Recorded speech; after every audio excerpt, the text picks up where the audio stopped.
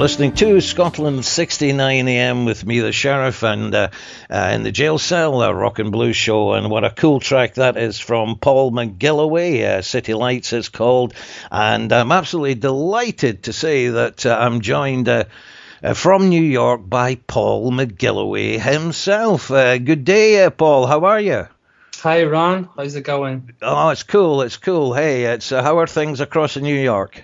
Pretty good. Pretty good. Hoping to get some good weather soon. But listen, thanks for having me on the show. Well, it's a pleasure to have you on, Paul. Yeah. Great to be here. Really is. And tell me, you know that we have over the last little while been playing some of your cuts, and City Lights is one which has generated a lot of interest from our listeners across the world. And is there a story behind that particular cut, Paul? That song was probably a long time in the making, really. But the music itself kind of just came out of nowhere.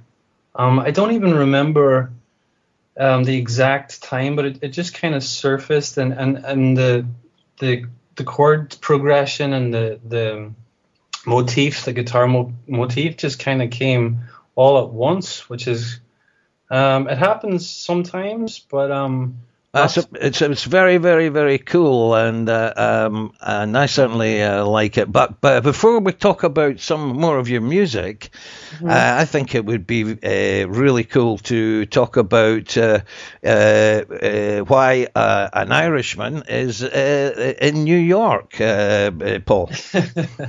Another one. Another Irishman. I came here for music. I've been in New York for 14 years, and I was just following a dream, you know.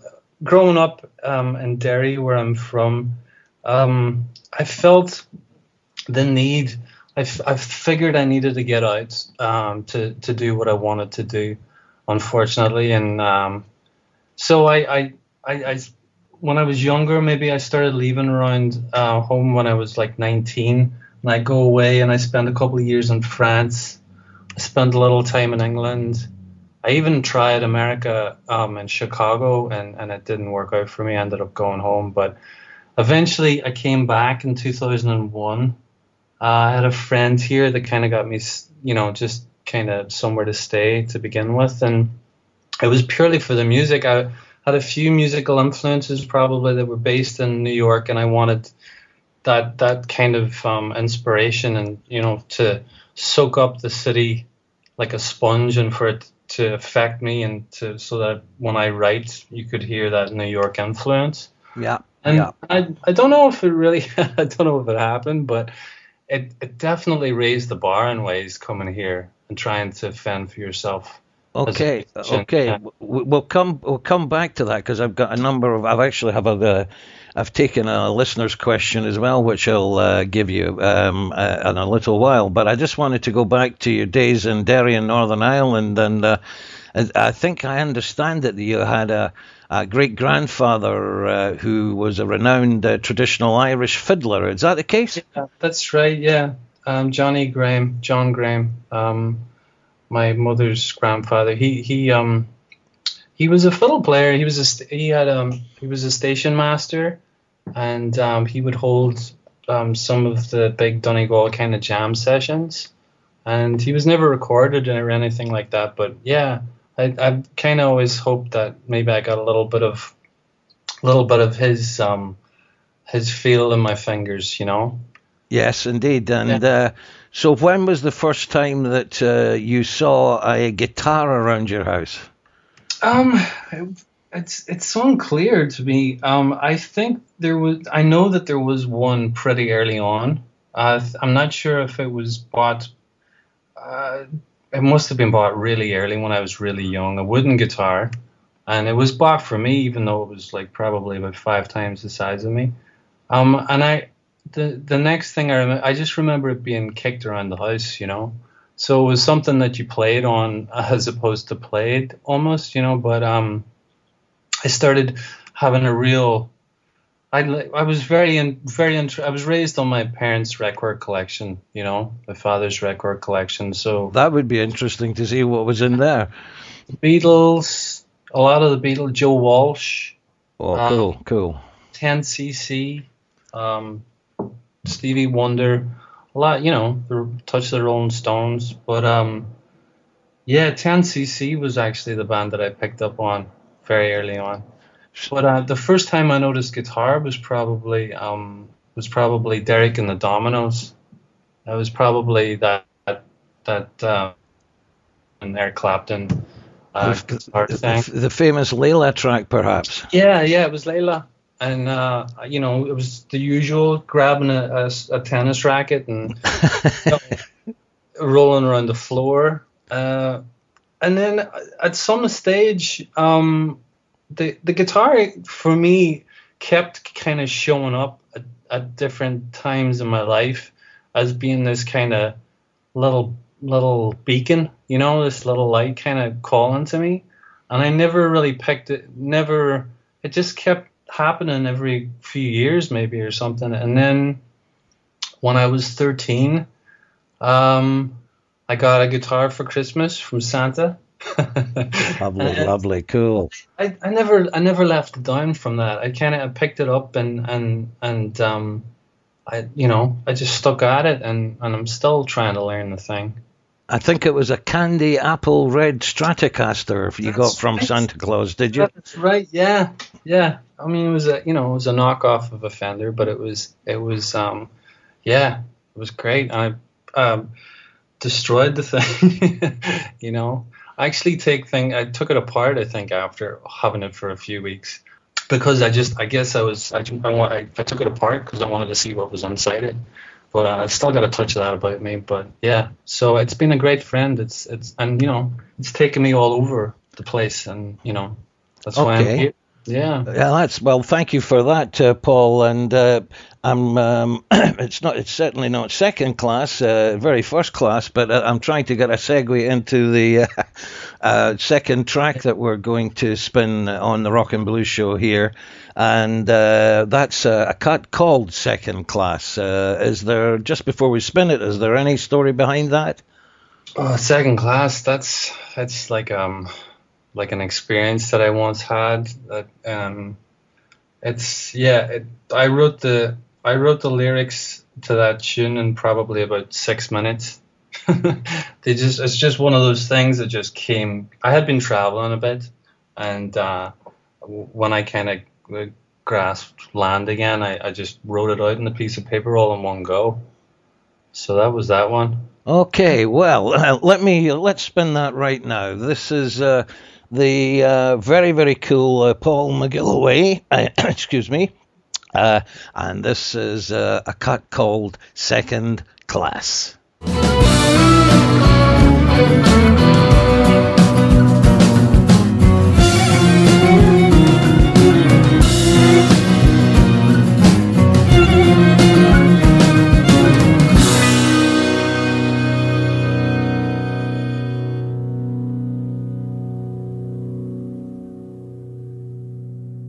Scotland69 AM, and you're with the sheriff in the jail cell, and also with Paul McGilloway. Joined me from New York for this special feature, and that was Second Class, a very, very cool cut indeed, Paul. So thank you for that. And thank you. I've got a listener question, if I may put it to you. And it's from a lady here in Edinburgh, Brenda Gatty, her name is. Hey, Brenda. And she has asked what who is or was your biggest influence or inspiration in music? Oh, I have a list. There's definitely a few that stand out, you know. But the longer that it's gone on, I feel like nearly everybody has kind of influenced me at this stage. But when I heard Angus Young from AC/DC play, and he probably, I was sitting and had the headphones on, and I was a friend from school had recorded me on cassette tape, a live concert. It was the old Bon Scott era stuff, and there's a section where Angus goes out into the crowd and on his own, and he does the one-handed kind of guitar playing thing, and I just heard the way he communicated with the crowd, and just this magical playing. And it was right then, I think I made up my mind. Like I said, after a long concession of little inspirational pushes in the direction of the guitar, it was Angus. I just made up my mind. I was like, that's what I want to be. That's what I want to do. So it was Angus, and then he led to Jimmy Page, and then he led to, I went back into maybe Peter Green. Yes, of course. The Delta, I got into Robert Johnson and all those guys, and but and then the Irish guitar players like Rory Gallagher, obviously, and then the great Gary Moore. Yes. So there's a ton of them, And they've certainly been very influential in many people's lives, Paul. Yeah. Of course, everybody. It's the same usual suspects, for me too. It's just but the older I get, the more I appreciate all the guitar players. I can only but agree, and I have the privilege of spinning a lot of them on the Rock and Blues show, and so I wanted to ask you. Thank you for that, and I hope I hope that answers your question, Brenda. Hope so, Brenda. And now, of course, you live in New York City in East Village, Paul. Uh-huh. And I guess now, would it be fair to describe you as a gigging guitarist, a session man at this time? Yeah, that's kind of that's kind of how I make my living, just playing guitar in the city. For over the years with lots of different bands and singer-songwriters and party bands and kind of whatever it takes really, to make a living. And another band that sometimes featured on the Rock and Blues show, the Sisters of Duras. I think you had an eye-to-eye meeting with them. Yes, that's we met them. They came to Arlene's Grocery. It's a rock club in the Lower East Side, and I have the house band there. It's basically like an open mic band where the group has like 300 plus songs on a menu on a list, and you can sing with the band. So it's kind of like, it's better than having a machine provide the music. You got all the experience, yeah. Absolutely. And it's amazing. Some people, they wanted to play in bands. Maybe growing up, it was an idea, it was a dream, and they never got a chance. Well, with us, they can come and they can have, a bit of fun. And the girls came, they were there, yeah, got to see them. Yeah, they told me all about it, and so that was cool. So some of the, you're playing, you take yourself and actually play with some bands, other bands or artists, is that correct? Yeah, I mean, over the years, right now at the moment, I'm kind of focusing on doing my own thing, and really that's just trying to complete the record, because after so many years of playing around with other musicians and stuff, and I've been on the odd record here and there, and nothing major, but it was time for me to kind of finish something of my own, because I had been writing for years, since I was pretty young, but I never really followed through. So it was about time to kind of do that. But I've had some good experiences in New York. I've shared the stage with some pretty amazing musicians. Billy Gibbons, Sebastian Bach, Adam Levine. My goodness. There's been a lot of people that have come through and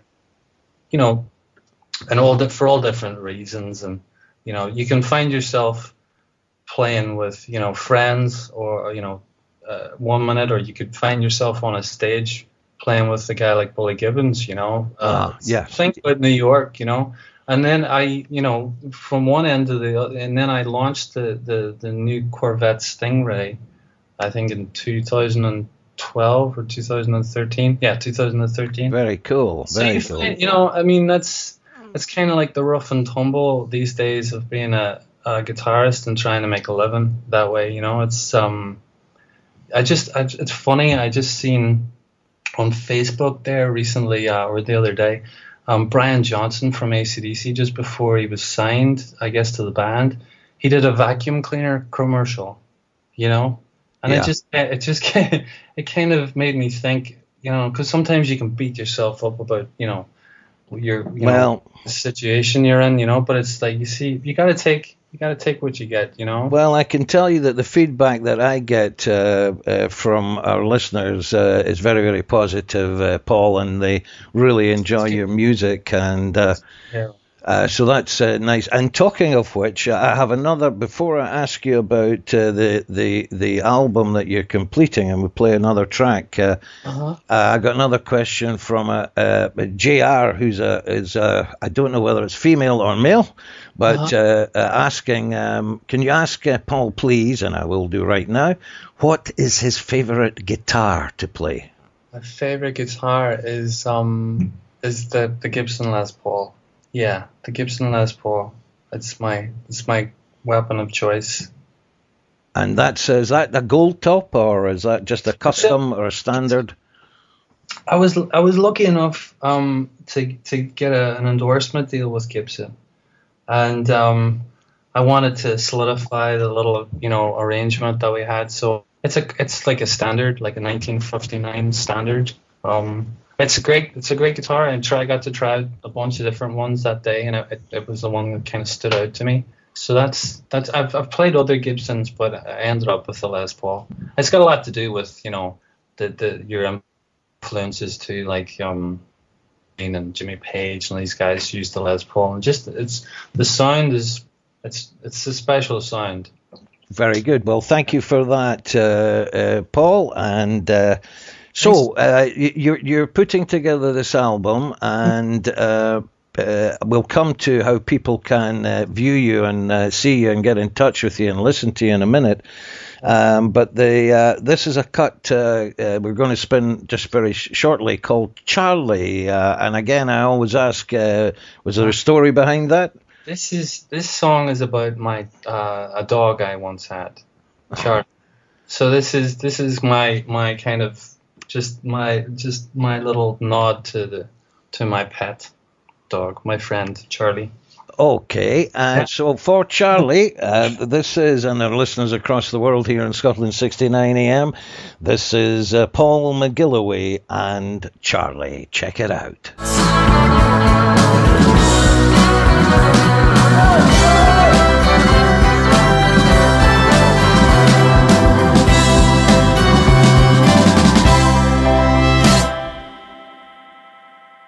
Great cut indeed, Charlie, by Paul McGilloway, and you're listening to the Sheriff's Rock and Blues Show here in the jail cell, and I'm with, and have been with, Paul McGilloway himself. That's a really cool track, Paul. I absolutely like it.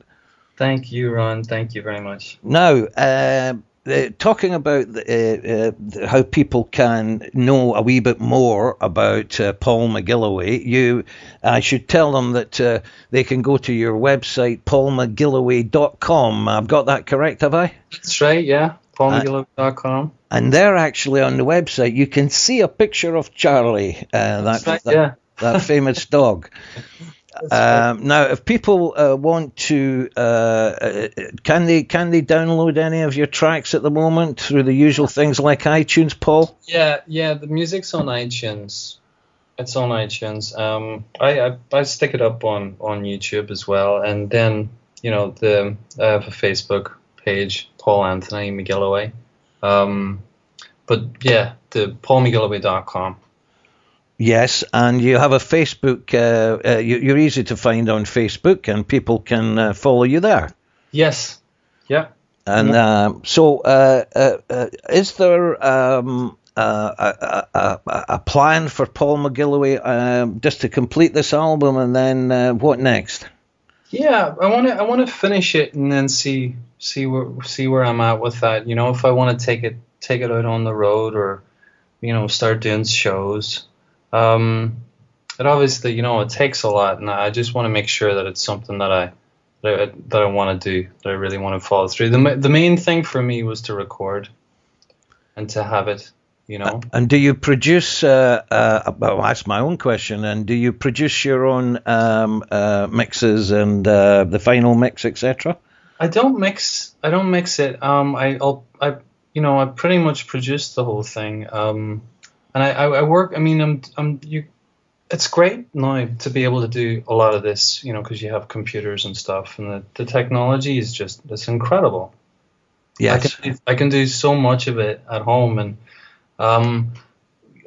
so I'm doing most of the work on my own. I put together like songs with drum loops, and I'll play the bass, and I'll even put MIDI strings together, and then I'll find musicians that I want to work with. Yes, yes. They'll replace the bits that they'll just leave me with playing guitar and vocals, and they'll replace everything else. But it's allowing me to get the job done, you know.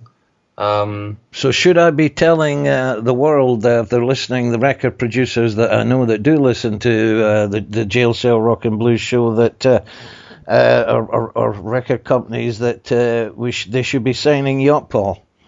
If they we'll do our best for you. They can give us a shout. But yeah, I've been working with Michael Tudor. He's been mixing it for me, so it's that makes the difference. Kind of like that. I go up to it's become a ritual, and I'll finish. I'm working this album a track at a time, which is probably unconventional, but it's a way that I can get my head around it. And then I'll take it up at go up to Woodstock, where he's just north of Bearsville, outside Woodstock, and we go and we spend a day mixing it, and I share it, and then on to the next one, So, do you have any favorite track that you would like before we finish up here today, Paul? A favorite track that you would like me to play, and we'll dedicate it to all our listeners from you. Yeah, let's hear "Oh Well" by Peter Green, Fleetwood Mac. Okay, and we'll certainly do that. And so the future is still very bright, and you're playing, and that's what is important. Yeah, I'm enjoying it. It's it's a good thing to have the guitar, and just keep bashing away at it. Get the hang of it one of these days, Ron. Yes. Once you learn the fifth inversions, Paul, it'll be fine. Good name for a record. Absolutely. So coming up to, I want to thank you, Paul, for taking a time out to speak to us here on Scotland 69 AM in the jail cell. It's been a real pleasure to meet you and let the listeners know the man behind the strings. Thanks so much for having me on the show, Ron. I really enjoy your show and all the support, and it's just fantastic. Thank you so much. Well, it's our pleasure, I can tell you. It's our pleasure. The Until the Sun is the final cut that we're going to play, Paul. Uh-huh. And what do you say about that track? Until the Sun, it's just an old. I originally wrote it as an old kind of Delta blues song, and then I just had a notion to go a wee bit further with that. So it's basically, to me, it's basically like a step after a Robert Johnson kind of thing. Okay, cool indeed. Now let me remind listeners to go to www.paulmcgilloway.com, and you can have a little look at the website there, and also to follow Paul on Facebook, and you can also download his tracks from iTunes. So, Paul, once again, thank you so much for coming in via New York, and we wish you all the very, very best for the future. Thanks, Ron. Thanks for having me. This is Paul McGilloway. Very cool indeed. Very talented gentleman. And this is a very, very cool track, Until the Sun.